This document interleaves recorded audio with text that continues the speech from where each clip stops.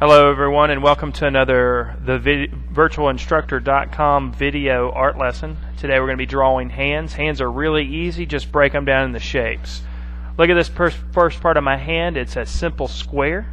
Anybody can draw a square. So I'm going to draw a square right here on my paper. It's actually a mashed square, but a square nonetheless. The next thing I'm going to do is I'm going to look at my hand again and find another shape, and there it is. It's a triangle.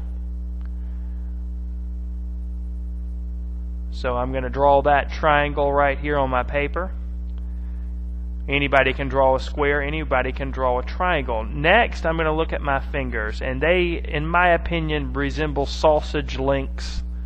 So we're going to break our fingers down into sausage links, and there are 3 sausage links for each finger and 2 sausage links for the thumb. So a sausage link is just basically a tube or a cylinder, so I'm going to draw these shapes coming out. I'm also looking at my hand as I'm drawing. I'm not trying to make this up as I go along. I'm using my hand as reference, my left hand as reference, to look at those shapes that exist there in the hand. You can draw anything you want in the world by breaking it down into shapes. It's not rocket science. It's very easy. So here's my thumb with the 2 sausage links on there, and now we've got the basic structure of the hand, easy as pie. Now we're going to go back and we're going to put the contour lines. Contour lines are outlines. I may vary my line quality. Line quality is the thickness or thinness of a line to make the hand a little bit more interesting. It's really easy to do a contour line drawing after you've planned everything out by drawing the shapes.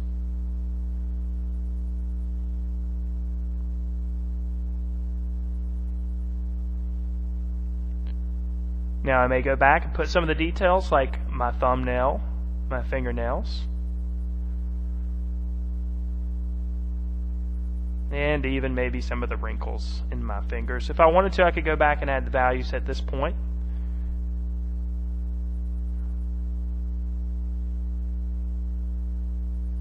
So drawing hands and drawing anything is easy as pie. All you have to do is break it down into shapes.